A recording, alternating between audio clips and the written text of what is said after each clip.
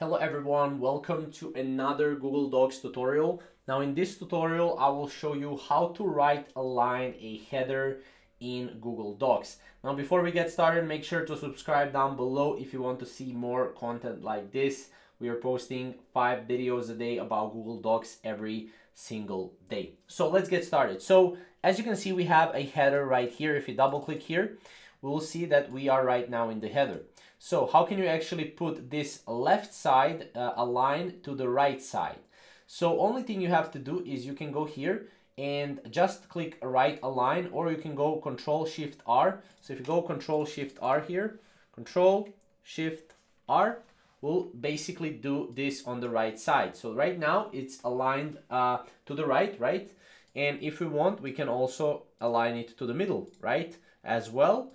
Also, we can add the line by going to format and then paragraph styles and then borders, right? We can add the line, but that's pretty much it, right? That's how you can basically align this to the right or to the left, the header, right?